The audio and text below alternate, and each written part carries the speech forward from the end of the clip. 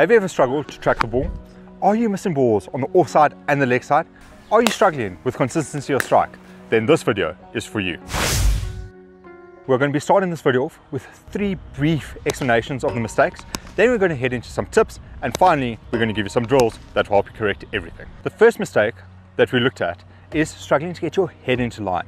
This is where our head's not in line and level with the ball, so we struggle to watch the ball all the way to the point of contact. The second mistake that we looked at is where the foot leads to the ball and leaves the head behind. We want the head to be the first point of movement because that's going to ensure that our weight goes through the point of contact. And the third mistake we looked at is where in your setup and stance, your head is not in line and not level with the ground, making it that much harder to track the ball all the way to the contact point. The first tip we're going to look at is a setup tip.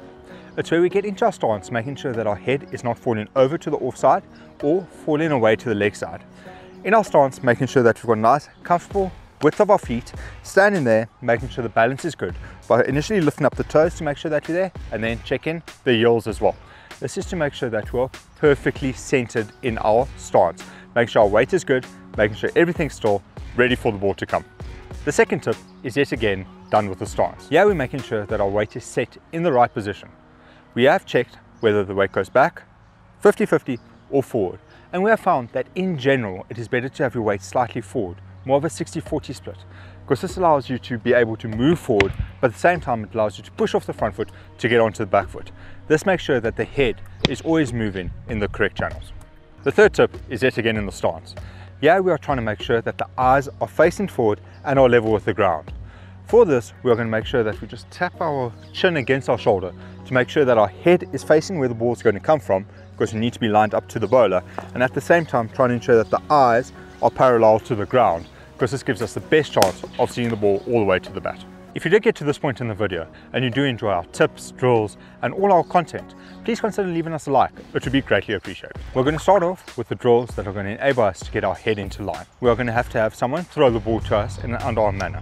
What the batter's going to do is they've got to move to the ball and take the catch, but the hands and the head are connected by an invisible line that keeps them the same distance apart.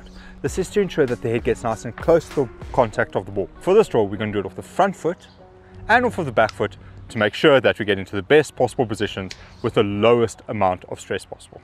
The second drill we're going to look at is you can either go slow over arms or under arms, where the thrower throws the ball outside off on the back foot.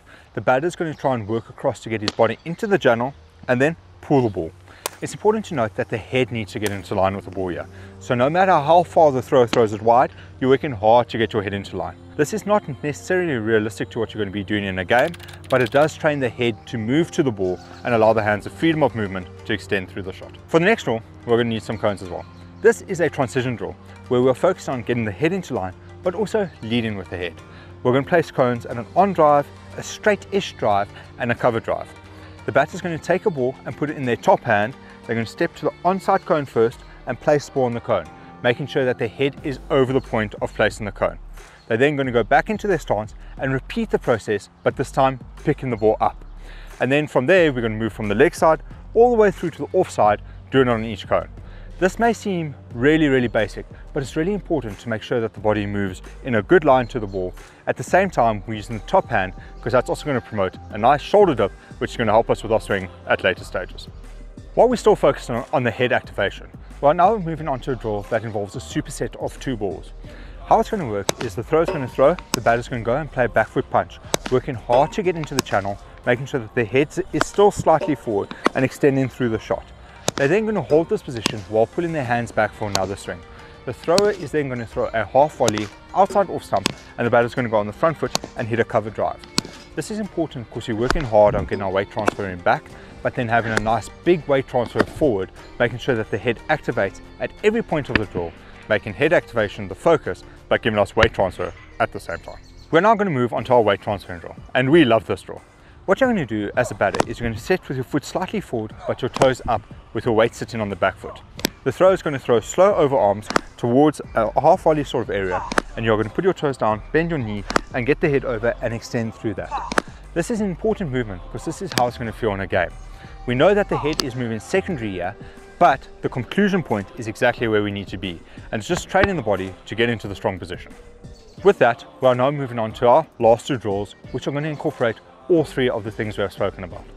The first one of these is what we like to call the sweep double step drill. How it works is the thrower is going to pop a ball up just in front of the batter. They're going to go and play a conventional sweep. As they complete that and stand up, we're going to pop it slightly more forward, and the batter is going to double step and extend through, hit into long on. This is important because the head needs to move forward in both instances, and standing up is forcing the head back and reforcing the head into line. So the weight transfer here is massively important, but at the same time it is forcing the head into the direction of the shots that we're going to play, making sure that our eyes are in a good position to watch the ball onto the bat and give us that sweet contact that's going to get us lots of runs in the future.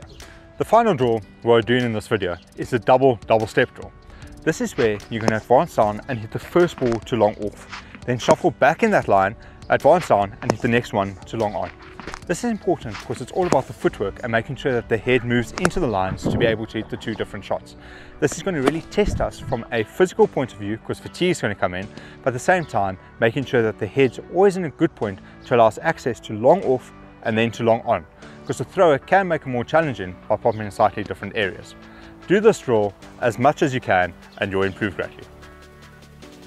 Thank you to all the members that helped make this video possible. Their names will be coming down the screen now. Thanks then.